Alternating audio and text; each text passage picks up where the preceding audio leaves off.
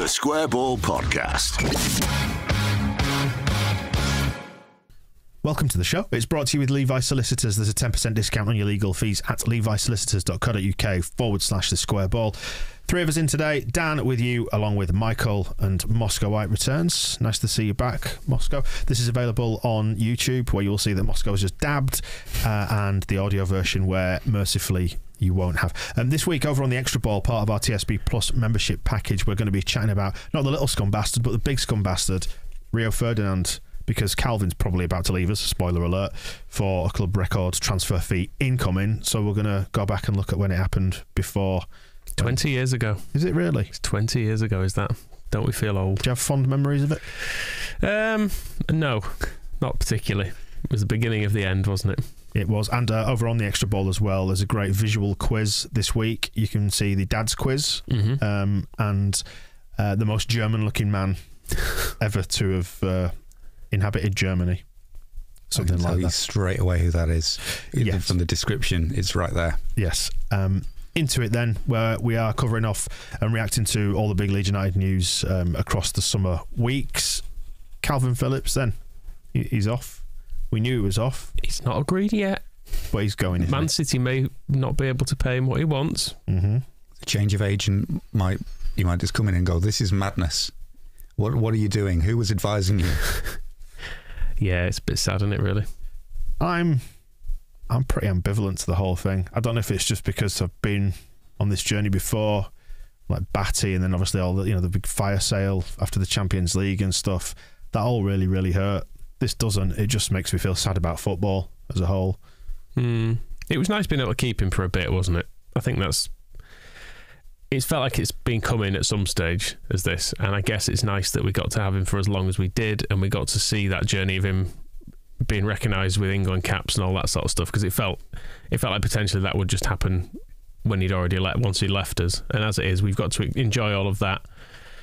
But yeah, a bit depressing, isn't it? We got promoted as well, which, if you think back in the day with Snodgrass and Howson and Bradley Johnson, Neil Kilkenny, Jermaine Beckford, all the big hitters, they got us out of League One. But then I guess them, and then the next generation, Byram, Cook, Taylor, Mowat didn't really go up, but they all moved on without us really getting anything out of them, whereas this, we got promotion, and then anything after that, there's not really much more. I mean, we're not going to win the league, are we? How do you know? Yeah, the fact that he stayed to get us up, I think, is massively to his credit, because he could have left then, and admittedly it wouldn't have been a good move. It would have been a Villa style move, but he did stay then, and he could have left and he could have got more money, and instead he chose to try and get us up, and he stuck around for a year and was brilliant for a year in the Premier League. Last year it went wrong, but everything went wrong. That is the pragmatic view, though, but that's not the romantic view, is it? This is not why you got into football as a kid, so you could be grateful that a player stayed for a couple of years before pissing off to not a bigger club, but a bigger move for him. Yeah, he's gone to a poxy League One club that is basically just sports washing its way to success. And whilst he might get to play with the best players in the world and be coached by the best coach in the world, it's not real, is it? It's not really Man City. That's the thing. They're not Man City, are they? They're not the Man City we grew up with. They're a new thing. Do you remember the US Olympic basketball team, the Dream Team? It's just that, isn't it? It's just like all the best players. We'll just get all the best players in one go and send them all out there and win it easy. That's why it's kind of, there is a romantic element from Kalvin's point of view, that it's him who has been chosen to be part of that. Because who would have thought, when he made his debut at Leeds under Redders, and we had the classic midfield. The midfield was Phillips, Cook, Byram and Taylor were our wingers. That then a few years later, a dream team, this ridiculous sports wash funded maniacal feat of incredible footballers, which there's the two things, is one, that it's all bought, but secondly, they are great at football, and they want him, and it's kind of sweet in a way. Certainly from his point of view, I can't imagine why you would want to turn that down. And it's something, truthfully, we didn't expect 4 years ago. People thought Lewis Cook was better than him. People thought Vieira was better than him. And who's the one going for £42 million to Man City in the end. 50 to 55, I think you'll find. Well, yes, Michael. It depends, or is doesn't it? Well, let's move on to that, because the fee is one of the things that's kind of stuck in the craw a little bit with Leeds fans. I know it has with me, and I thought you captured the thing quite well, the mood quite well, Moscow, when you wrote on the blog about it, like, they should just pay us some more money because they've got all the money in the world, and they're daft sums, and it's irrelevant because we never see any of it. It just goes out again to some more footballers and agents and stuff like that. But even still, it's like, it's a reflection of where we are, isn't it? Because then we can give ourselves the best chance at this idiotic game. It just feels like we could have got more money out of them than this. They've got more money. And I can't help, I keep picturing a post-it note in like Brian Marwood's office or something that says, Kalvin Phillips, 60 million ? Or something like that. And we've just not, part of it is looking at, like, if it is 42 plus 3, and then you're thinking about the negotiations, can we just have got 45? Like, it's not like Manchester City can sit there and say, oh, that other 3 million, we're waiting for a check to clear. We might have it now. We're doing another sponsorship deal. We can give you that in a couple of years. Get paid at the end of the month. Exactly. Just get 45, or even if it would have been 45 plus 5 add-ons, because 3 million for add-ons just feels, because those things, sometimes it'll be things like win the Champions League, and City never win the Champions League because they keep messing it up because Guardiola can't do it with them. So we might not even get that $250,000 ever. And I just feel like there's just those little bits where we could have made more of a splash with it, and we needed to, because the nearest thing we've had to a strategy was when Jesse Marsh told Sky that the plan is to bring kids through the academy and then to sell them to massive clubs for massive fees and then reinvest that in the club, and we do that for 10 years and then we're competing for the Champions League. We've got the massive club part, but this isn't, it's a big fee, but it's not a massive fee. And when are we gonna? And you have to. Well, they pay 50 million for everyone, don't they? Everyone costs 50 million at Man City. Yeah, and we've got, it's less than Ben White, it's less than half of Jack Grealish.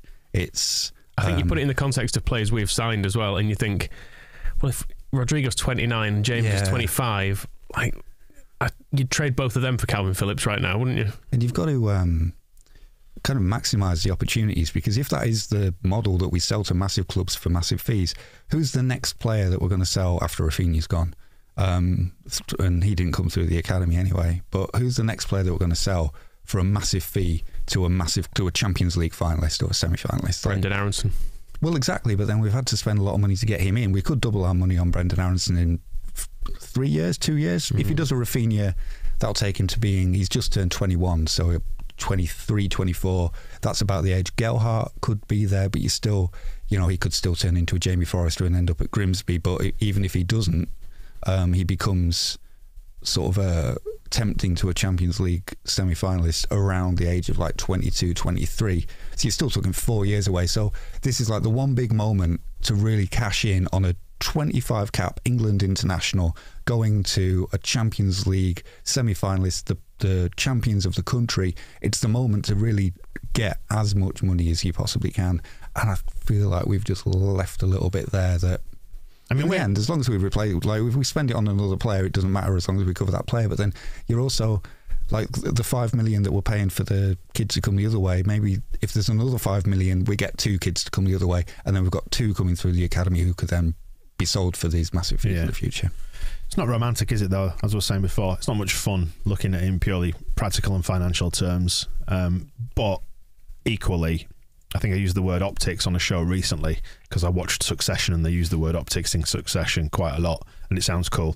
But the optics of it, how it appears, doesn't look great, does it? Even though we don't know what the detail is, we're not party to the discussions. We don't know if Phillips has said, well, yeah, I will leave, but it is only Man City, which appears to be one of the stories that's creeping its way out there as well. I mean, which then leaves over a slight bit of a barrel, but do you not then want Leeds to turn around and go, well, you've got to pony up or he stays? But I think there's a willingness to sell him as well. He is a notorious kind of home bird, isn't he? And I guess Manchester means he can stay in. He's bought a house in Leeds fairly recently, hasn't he? He can kind of stay there if he wants, or he could just buy, a house 4 times the size over in Manchester if he wanted to, because I dare say he's getting a few quid out of this.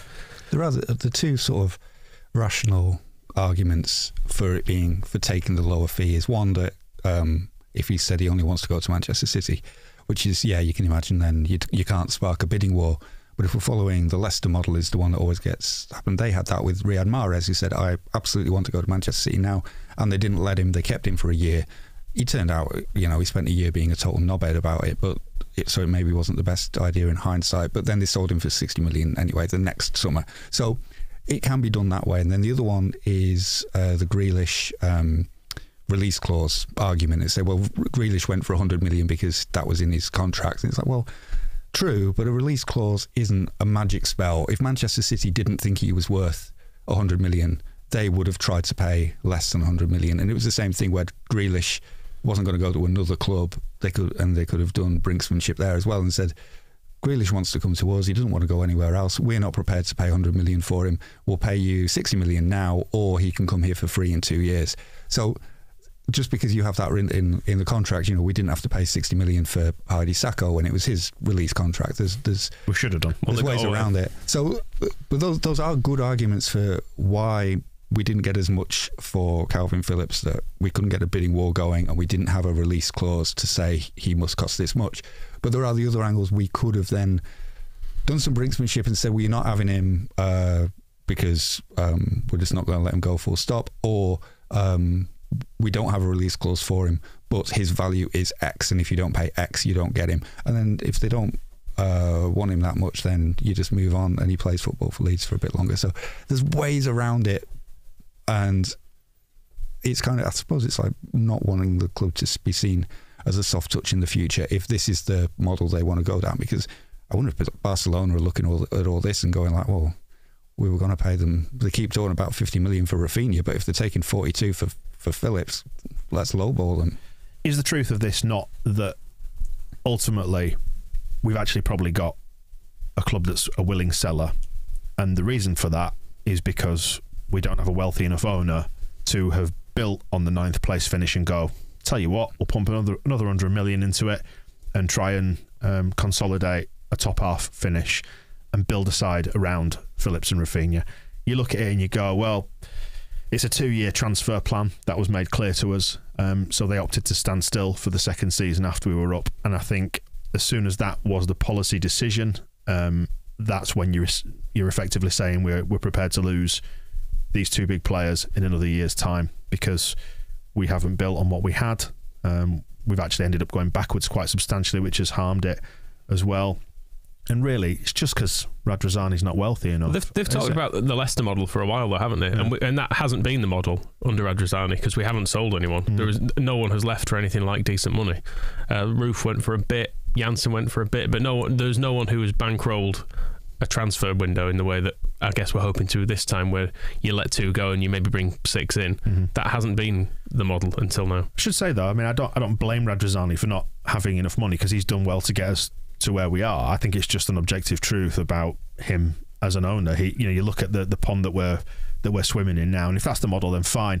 I think the problem is that with what happened last season, all the trust has now eroded, and also pre-Bielsa, all the stuff that went on then with Orta and the club's policy at recruiting all the what turned out to be European landfill, there's no trust anymore. So we're now hoping that they reinvest it in a way that is good enough to keep us up and presumably be in a better position than we were last season.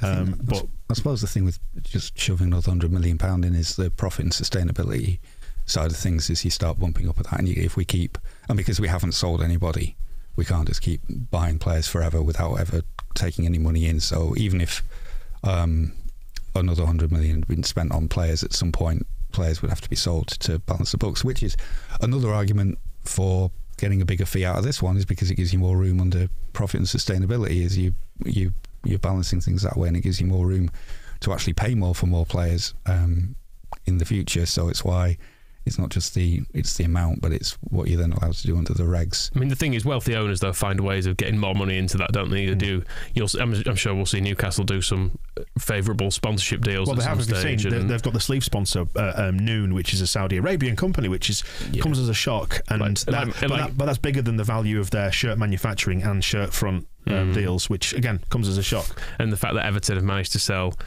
the stadium naming rights for a stadium that doesn't exist yet, the option on that to someone for money, like all that kind of thing that goes on. And that's more. It gives you options to bend those rules as much as you want. That comes down to commercial nous as well, because one of the things with Phillips and Raphinha going is that they're probably the two most marketable players. You know, when Jay-Z's outfit came down and wanted to get involved with the mural on the Coles, it's Kalvin Phillips that they're putting on, and he's the star of the show. He's the hometown kid, and so culturally, and because it's football as a result of that, commercially, probably the most valuable player at Leeds is Kalvin Phillips, followed by Raphinha with his Brazilian profile. So when you're doing a sponsorship deal with somebody who wants to come in, and they say, right, well, we want to give you so many millions of pounds that you can then go and spend in the transfer market. Who are your big star players? Say, well, Dan James. Bamford's got nice hair. He's played for England. He's got one cap. This is where Radrazani drags out the Adam Forshaw tweet again.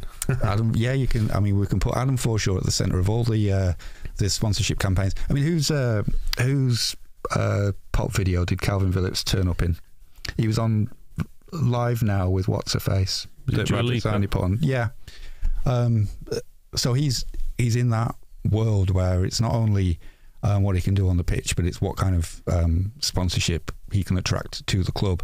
And then, so it's why you need to maximise the fee that you're getting for him, is because how much are you trying to take into account of commercial income that you're cutting off because he won't be here to sell it. Well, good old football, isn't it? Jumpers for goalposts, isn't it? Boys in the park. I was going to say, going back to the word optics again, and that Darko Gyabi, I think is Gyabi, has come in the other way, and I think the announcement or the disclosure of this deal at the same time actually made it look worse, because £5 million, everyone goes, well, that's it's a seventh, it's an eighth of a Kalvin Phillips, is that, when you factor in? It's 10 Joffies. Yeah.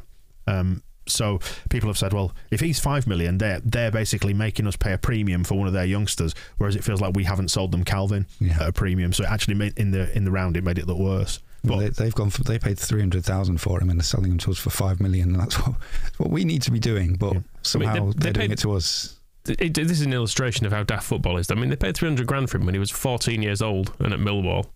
Like, that's crazy in itself. Like, I know he was well rated and everything, but the fact that he was basically trading children for like six-figure sums is weird. And this is a bigger subject. We're on the fringes of talking down the entire model, because Phil Hay was reporting the week that, or this week, I think it was Phil, that the shopping for academy players is more difficult at the moment, because the market for academy players has suddenly gone boom, because now it's post-Brexit, isn't it? All the rules post-Brexit, and there'll be, because you can have 5 players on the bench now, there's more room at clubs for them to say, well, we'll keep them, we'll have that 17-year-old on our bench, and so they don't cost 300 grand for an 18-year-old anymore, who you think, oh, we'll get him into our academy and give him a second chance. It's 300 grand for the 14-year-olds who everybody's trying to get, and then when you do want an 18-year-old, it's not, did we pay $1 million for Sam Greenwood, and it was $500,000 for Joffy because Wigan were on the arse. It was closer to $1 million and $2 million, I think, for the pair of them, but I don't know for sure. That's just a guess. But it's 5 times that to get this 18-year-old who, he may be good, but it's a bit of a worry. The good players in Manchester City's academy are like Cole Palmer, who you've heard of, and the players who they spent absolute fortunes from signing from Brazil as well. But yeah, this kid, bless him, doesn't even have a Wikipedia page, or at least he didn't when make him one when the news signed. Yeah, somebody needs to sort that out for him, because he's a bit of a diss. I know he's got this this guy saying he's good, but that's how good can you be if you haven't got a Wikipedia page? Well, yeah, it's true. You'd think like somebody would have found him on their Football Manager game, and I like it. So we've gone past the YouTube highlights reel now and into have you got a Wikipedia page? Therefore, we're writing you off if you haven't. Knowledge starts somewhere. You've got to start learning. It's like I was always told to get the Ladybird book if you want to learn about something. But anyway, he might be brilliant. You don't know. Nobody ever says 18-year-old academy prospects are rubbish, do they? So mediocre academy prospect. He's all right. Like, we've got the stuff from the football coach who's been in the YEP, saying that he's got all the natural ability and the mindset and everything players need. But he's worked with him, so he's going to say that. he may be brilliant. He might be my favourite player. Described as a complete number 8, though, wasn't he? So I mean, it's exciting in itself. It's just almost unfortunately that it's framed around the departure of Kalvin Phillips. Almost like it's an insult. I mean, from a complete number 8. From a very brief YouTube highlights package, he likes a big diagonal ball. Oh, is he on YouTube? Of course, he's on YouTube. Yeah, but no Wikipedia page. What's going on in the world? He's hitting some nice Kalvin diagonals. So who knows? Maybe he can just do that. On YouTube here, he's in a Leeds shirt. Of course he is. Has he already posed at the end for the video? The thing with Kalvin leaving, part of me does go back to the idea of how he wasn't actually any good last season, which we do have to address. Are you rewriting this now because you're disappointed? No, he wasn't any good last year. No. Even at the start of the year when he was... I know he missed the first game, didn't he? And maybe the first 2, I can't remember, because he was having a bit of a post-England break. And then he was injured for an awful lot of it. But we didn't see the best of him last year. Even under Bielsa, I don't think he was of the level he had been the previous couple of years, which you can say of absolutely all of them as well. But there is a little bit of me thinks, well, maybe it's not a terrible time to sell. Like, if you were basing his price on last season, it probably wouldn't be as high as 42 million, but we know how good he can be. And it's who will be... I mean, playing with the best brings out the best, doesn't it? And I think where there is the one bit of romance in all this is from Kalvin Phillips' point of view, because he gets to go and every single day he goes into training. Pep Guardiola is teaching him how to be a better player. He's teaching him how to pass the bloody Erling Haaland. Yep.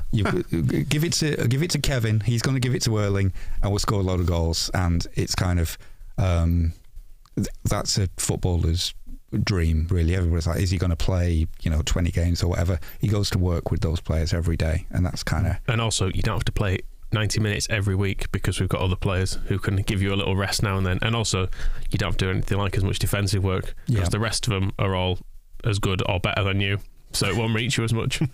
I can see why he's gone, to be honest. I think we've talked ourselves into it. Okay, yeah, Manchester City were always the one that I thought if they come in for him, that would be the one move that, from Kalvin's point of view, you just have to wave him on and say, well done. It's a little bit... I mean, it's such a weird thing because, as you said at the start, Manchester City, I remember them in League One, and I remember Jamie Pollock sending them down with his own goal, and Niall Quinn playing up front for them, and Terry Cook and all this kind of lot, Sean Goater.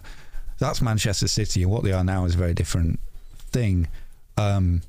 But they're the one club that made absolute sense for Kalvin Phillips. It just works from his point of view, and so it was always a matter of how do we keep him is one thing, but if Manchester City come and say they want him, it's then how much can you get for him? And more than 42 million would have been probably a start, as I think it's probably worth listening to what other people say. We've got our City Extra friends responding to the fee. Yeah, we did the serious chat there. Let's have a listen to our friends from Manchester. If you haven't heard these, by the way, we discovered them over on Propaganda, which is the show where we find out what's being said about Leeds and around the football world. And we discovered City Extra, which they're delightfully Mancunian, aren't they? They're quite reasonable on old Kalvin, really, but it's kind of interesting. Well, basically because we're not listening to somebody scoring a goal against them in a big game, so they're a little bit calmer. But it's quite interesting to get the City angle on Kalvin moving. But no, I think this deal is a really, really good deal. I am surprised at the fee. I thought it would have been a little bit over 50 million. So to get it for 42 million plus this couple of million add-ons, whatever, I do think that's a pretty good fee. But yeah, they can't be too disheartened because at the end of the day, he was always going to leave, wasn't he, Kalvin Phillips? Let's be honest, he was too good for Leeds. You know what I mean? He needs to be playing for trophies, this guy. He's a class player. So they can't be disheartened that he's left. He could obviously be a bit gutted and that, but he always knew he was going to leave. And he's gone to City. He could have gone United. That would have been a lot worse for him. And you got him 45 million out of it, which for a guy with 2 years left on his contract, who's only played 42 games over the last 2 seasons for you, I don't really think there's that much that you can be moaning about. The big people and that who are speaking about his deal, saying that this is basically a steal for Manchester City, getting him £42 million. And it's weird now to say £42 million is a steal because that still feels expensive, especially with the way the transfer market was, say like 10 years ago, whatever it was. But right now, £42 million seems to be a very, very, very good deal, and I'm so buzzing to see this guy actually put on a City shirt, because I genuinely think he's going to do very, very well, and I think he'll do very well from the off. There was I'd forgotten that there's that little bit in the middle where they're saying he's too good for Leeds. So I'm saying they're being quite reasonable about it, apart from the bit when they're being dicks. Yeah. But, that's them. But this is what you do. When you sign a player from another club, you can swing your dick around, can't you? And it's easy to swing your dick around when you're Man City and you've got, the wealth of a nation state behind you. And also, they're sort of saying the things we said to a degree. But just being a bit more dickish about it. But it's just not as nice coming from someone else, is it? It's it's that mild surprise of we probably would have expected him. I think they were saying elsewhere that if it had gone much over 50, they might have felt the way we feel, that that's a bit too much. The way that we're feeling, it's a little bit not enough.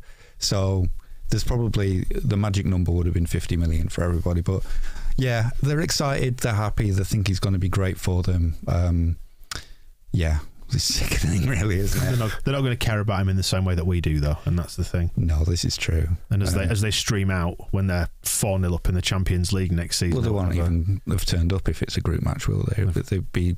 Calvin will be reminded of playing for Neil Redfern's Leeds. We'll pass him on the way up. Right, half-empty stadium in the dark on the Tuesday night, playing in front of 17,000 people. Let's find out what Steve Nicol thought about this, because Steve Nicol is a legend on this podcast, who, if you're not familiar with who he is, he's the dour former Liverpool defender from the 1980s. Not happy with anything in life, is he? Nothing. Crisps. He likes crisps. He does like crisps. 6 bags a day. We did discover this, in those in the programs from the 1980s or whatever, they do a player profile, didn't they? And he did an interview where he was asked what his favourite food was, and it was crisps. 6 bags a day. And he would 6 bags back to back, not a day. Yeah. Just chaining them. Yeah.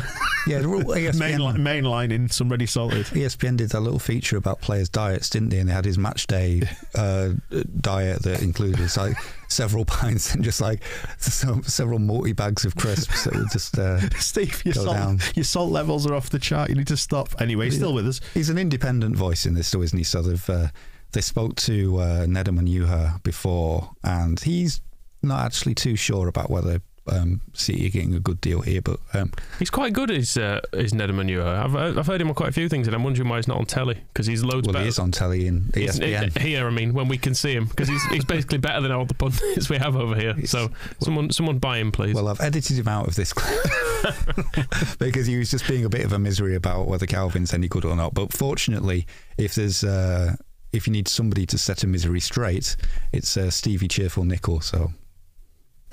Do you like this too, Stevie?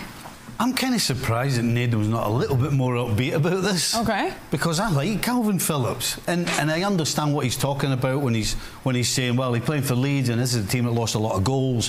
He's probably coming in as a defensive midfielder. So how does Leeds and defensive midfielder make any sense? But the truth is, I think absolutely this is a great signing, and 42 million. It's not even a gamble. This guy's a regular in an England team, and when he plays on the international stage, he plays great. Is he going to get better? Absolutely, he's going to get better playing with the type of players they have at City. As I said, Nedum, get a smile on your face, because I think this is a good signing. Always capable of surprising us, Steve, isn't he? He always yangs when you think he's going to ying. We should have sent him into the negotiations with City. He'd have got us a better fee than 42 million. He's right though. It's not a gamble for Man City, because they sign people who are £40 million failures quite on the regular. Nathan Ake's the most comparable one. He was 41 million and he barely plays. I mean, Mendy was 50 million. I think if you're going to give a real poor value for money comparison, but they for different reasons. Yes, they're selling Gabriel Jesus to Arsenal for about 40 million, aren't they? So they're immediately getting the money back. Yep. And then even Erling Haaland, his release fee from Dortmund was it 60 million? 60 million euro, I think. Yeah, he's a real steal. So again, I think Alfie Haaland's done pretty well out of that as well. So again, you're going into them to negotiate and saying, well, we know you're getting that amount of money back from Arsenal. You've paid nothing for Erling Haaland, so why don't you pay us some of what you didn't have to pay to get the best striker in the world? We know you've got the money. We can see it's like you can see them with a big pile of gold. To do it another way, could Alfie Haaland buy some Leeds shares and put money in that way? Get some of Man City's money back. I mean, Erling probably could. Calvin could. Calvin could probably afford to buy Leeds United at some point. Anyway, it's all we've got some bonus Steve Nicol here, haven't we? Yeah, because it's great value. I mean, at some point we may have to stop leaning on ESPN's YouTube clips of Steve Nicol, but this was too good to resist. They're doing a little feature because Wesley Sneijder, the old Dutch international, was saying that if he hadn't been so into wine, he would have been as good as Messi or Ronaldo. And it's key to know they've already had Steve Nicol's answer to this question of how good Wesley Sneijder could have been, or what he could have been if he hadn't lived the way that his life was. And then they've cut to Craig Burley. So, this is Craig Burley talking about Wesley Sneijder. There's no sign of that here in Wesley Sneijder, is there? Bit of arrogance. Could have been Messi and Ronaldo. I mean, goodness. Good grief. You must have seen him in his blood. What? I was thinking of Wesley Snipes. I was thinking of Wesley Sneijder, the footballer. I thought it was the actor. Why would he I've no idea. that? Well, that's why I said, why would he say that? That's why I said. That's why I said. That's why I said. That's like me wanting to do what Wesley Sneijder did. Did you not think that was a bit strange? It's wonderful, Steve, the way he turns it into somebody else's problem. He's like, well, did you not think I was talking nonsense when I said that it's like me wanting to do what Wesley Snipes did? Fisher and Blade. You should have known I was talking about an actor on a football programme. Outstanding. Oh, good old Stevie. Good old Stevie. Let's get through some of the tittle-tattle then. And deal with Raphinha. Newcastle apparently now interested. Talking to sports washing, he's not going there, is he? You wouldn't have thought so, unless Barcelona can't afford him and Newcastle just go, do you want like £1 million a week? I was going to say, doesn't it feel like the only reason they would do that is purely for money? Because there's no sort of it's not the Champions League achievement. You feel like Raphinha has got a decent character. Can't necessarily say the same for Deco, in my opinion, but Raphinha he wants to achieve something, and this is not the way to do it unless it's just a massive bank balance, which I'm sure he'll get no matter where he goes. So why would you forego the chance to play Champions League just for this? Well, this is where Newcastle's the angle that Northern Echo are reporting, where they've said, we don't want to pay 60 million for him, but if he's going for less, will you let us know? And I don't know if that's kind of whether the Phillips fee has alerted people to go like, oh, the big sale going on at Leeds, and that seems to be the way it's being reported. Northern Echo say Newcastle would not be willing to go anywhere near Leeds' current £60 million valuation of the winger, but they intend to remain part of the discussion if his other suitors are also reluctant to meet that price. So they're basically saying, if he's going cheap, we'll have him, but if you want some money for him, no. If someone's forcing the price down, he's not going to choose Newcastle, is he? That's about the size. He's going to have much. I mean, it's only a week ago we were saying he probably don't want to go to Arsenal, does he? And let's face it, Arsenal are a far better prospect than Newcastle at this stage. As much as Newcastle over the next few years will probably become a force because they've got a load of money. But it's going to take him to wash. It's going to take him 5 or 10 years to get even anywhere near the top.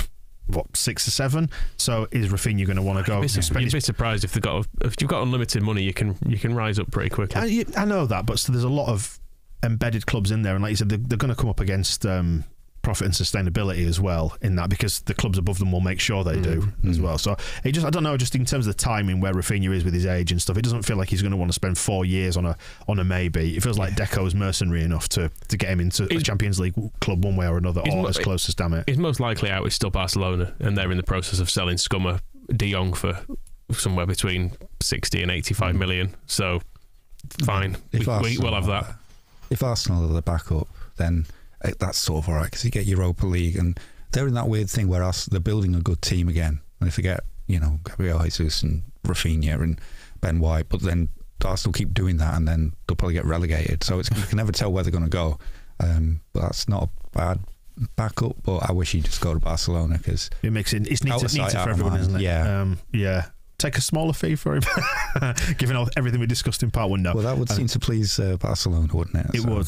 They need to just sort out the stupid, ridiculous finances and then pony up, and then we can move on. I'll tell you what it is, as well, going back to the discussion we had about how this looks in part 1, selling both of your best players when you've got absolutely no trust, and selling one of them for not enough, don't look great, does it? And it's upping the stakes on the gamble even higher. Yeah, it's not. It's not the Leicester model. Leicester never sold two of the best players in one window with basically no other superstars. And let's talk about how much Harry Maguire went for. Yeah, if you're talking about overcharging or selling at the height, and to use Marsh's words again, to a massive club. I mean, scum, whatever, but for a massive fee, that's the deal. Harry Maguire for 80 million, whereas Kalvin Phillips is twice as good as Harry Maguire, isn't he? He's gone for half as much. Barcelona potentially in for Harry Maguire, not in for Kalvin Phillips, were they? Are they in for Harry Maguire? Apparently, did you not see the story this week?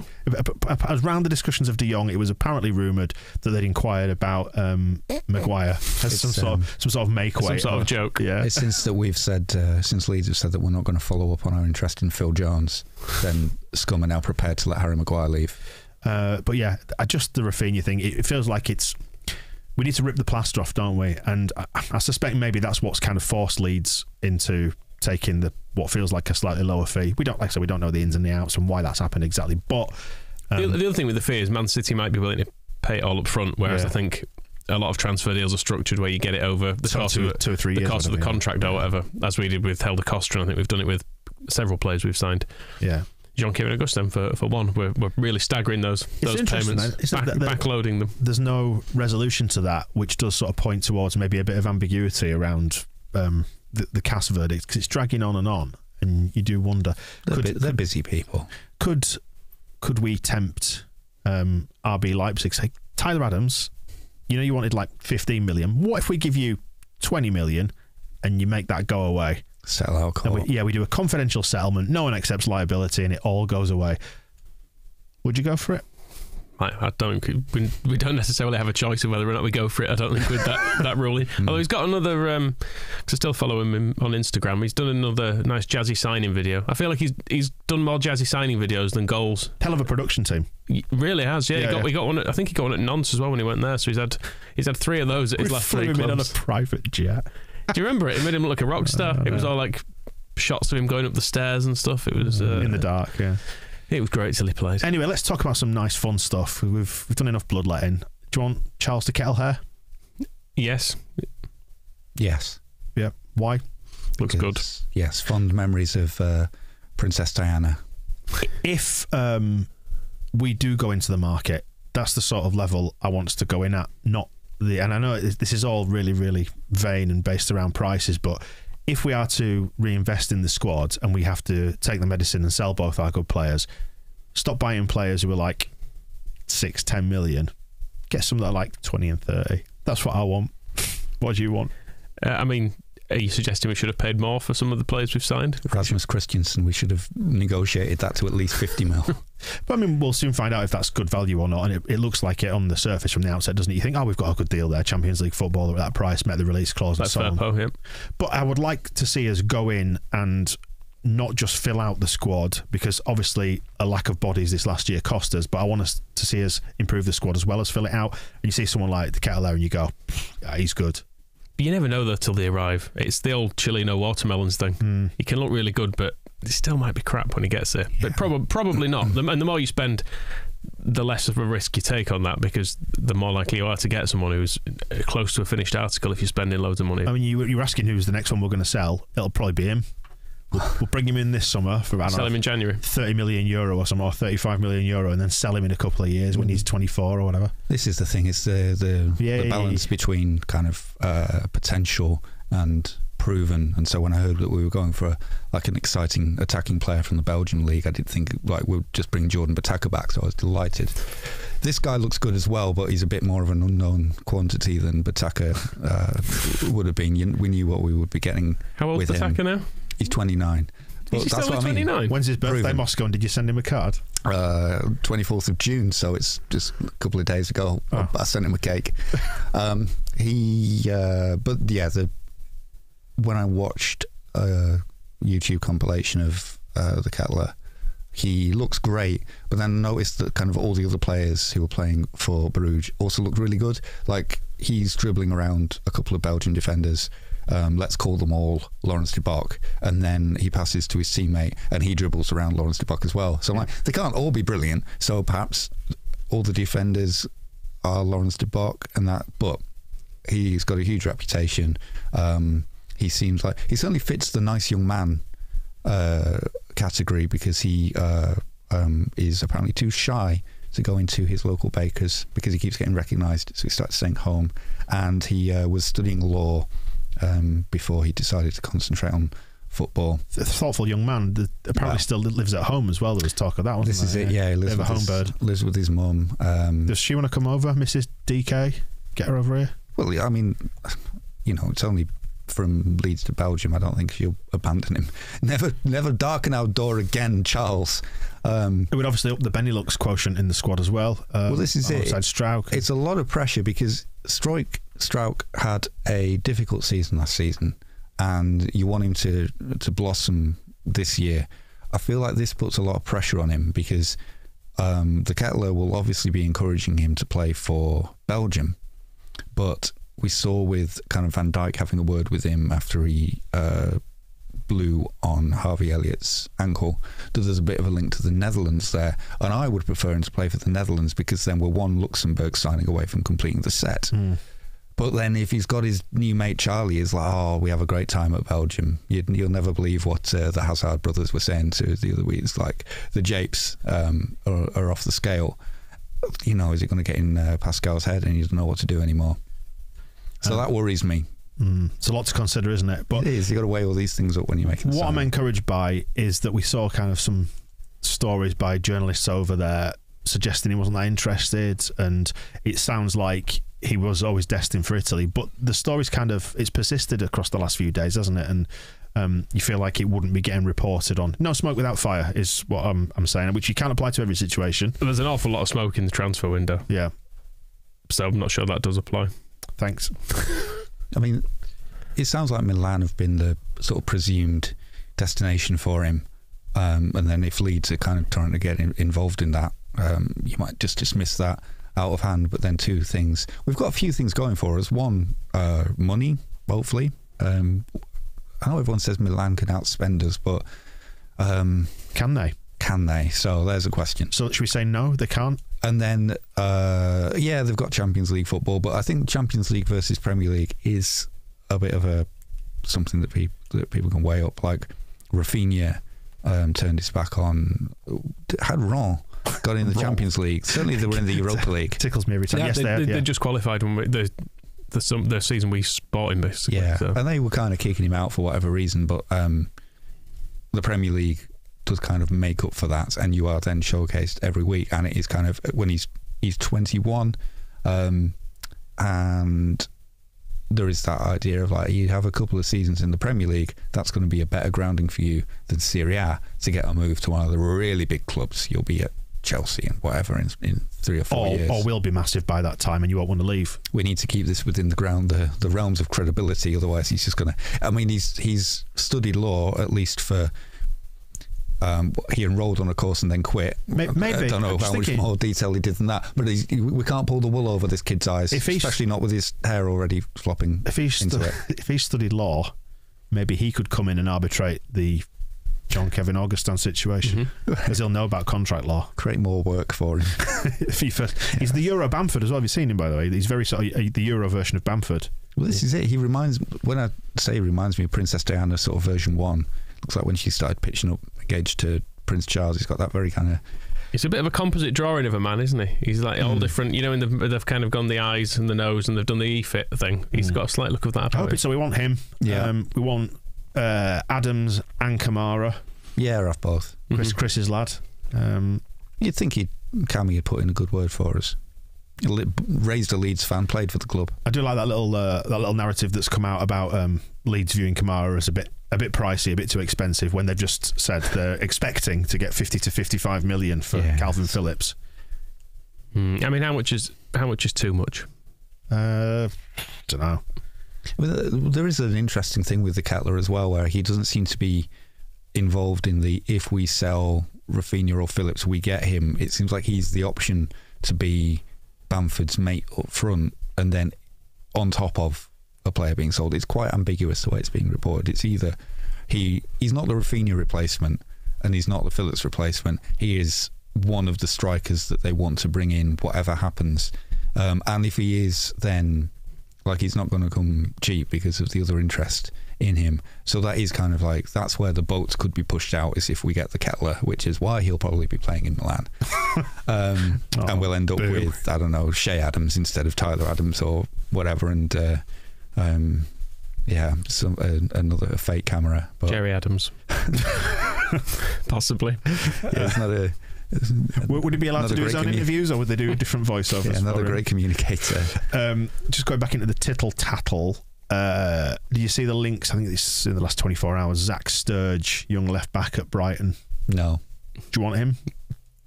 Don't know anything about this. Given the issues at left back, I've never heard of him or seen that rumour. But So they do need a left back in the 23s, don't they? And you could argue that we do need a left back in the senior squad. I mean, very good. Davis is back, isn't he? We'll come on to the pre-season stuff in a minute, but he has returned. Well, let's talk about that then, because we've seen the players back in training and we've seen the new training kit, which is fun. Everyone's had an opinion on that. The black blue, can't quite tell if is it Wolves Hull? What we're going for? It looks very Hullish on Jackie, I thought. I don't mind it overall. It's only training gear, innit? I'm a grown man. I don't care. I can't care too much. They'll bring out another bunch before Christmas anyway, don't they? Training gear on the last, we change it 3 times. So they bring out a new bunch before Christmas, which might or might not be available for a week in March. Yeah. Depending on... In triple XL only. I'm more concerned by the return of Colm Gold on one of the coaching jackets, which seems to be a little bit of a disgusting take on I think Adidas GFA's tribute. The Adidas swatch for that is sand. So think of nice pleasant beaches and things like that. Okay, if you want to camouflage yourself on a pleasant beach, yep, that's the thing to wear. Exactly that. It does look. You could do that thing where you used to bury your dad in the sand up to his neck or whatever. It would look like that, wouldn't it? You'd be able to tell, like a chameleon.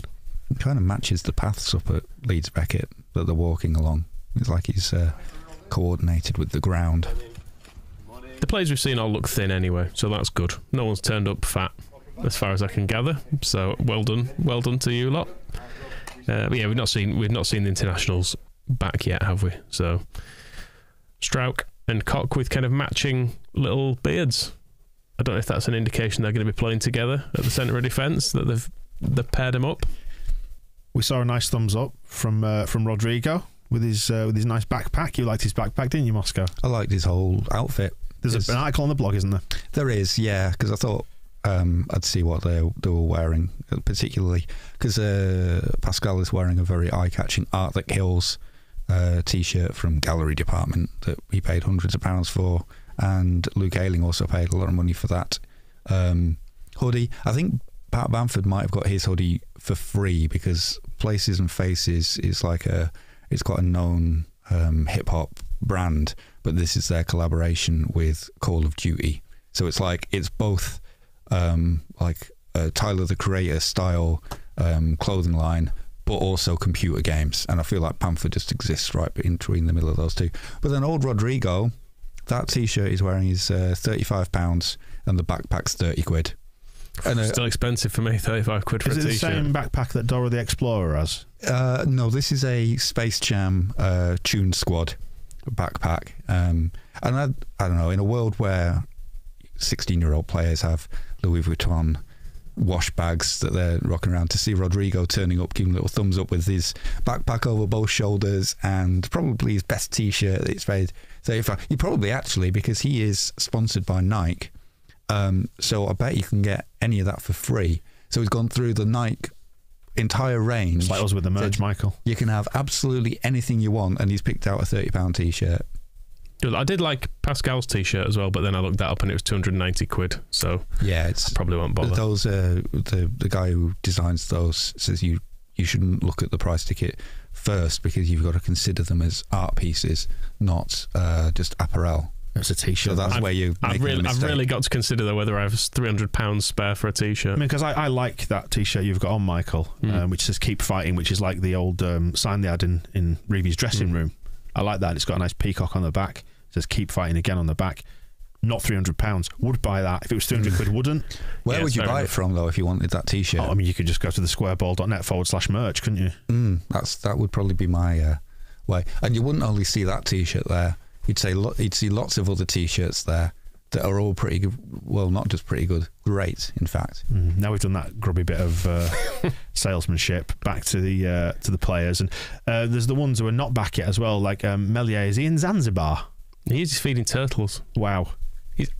I think we've covered his holiday last year. That it looked great, and he's done it again. He's by far the best holiday. Yeah. I mean, Jackie's looked all right, in fairness, with his overlooking the sea on his massive private villa with a pool and his beautiful girlfriend. His beautiful girlfriend. He's probably had his dog there as well. Just for tiresome, innit? I mean, that looked fine too, but I'd rather be with Meslier. Have you seen that? So Mesliers hanging around with turtles. Have you seen that Raphinha's hanging around with the rat? He is, isn't he? Hey, like the Ninja Turtles. He's with Deco, and they seem to be having... Get your fucking voice out of his ear. Seem to have a jolly nice time wherever they are. He's just the Brazilian Jody Morris, isn't he? Yeah, so... Is he Portuguese, Deco? Yeah, he's Brazilian. Yeah. He played for Portugal, didn't he, internationally? Yeah. And Chelsea, which just goes to show the character of the man. I tried to block that part out, but that's the Jody Morris. It's all sickening, isn't it? Well, it won't be our problem soon. Horrible little rat fucking twat. Unless we want to get under the... Well, I mean, he did bring Raphinha to us, didn't he? And now he's taking him away. Under much the same circumstances. Yeah. We knew this was always going to be the ending. However, we resent it deeply. That's what happens when you go out with a cheetah.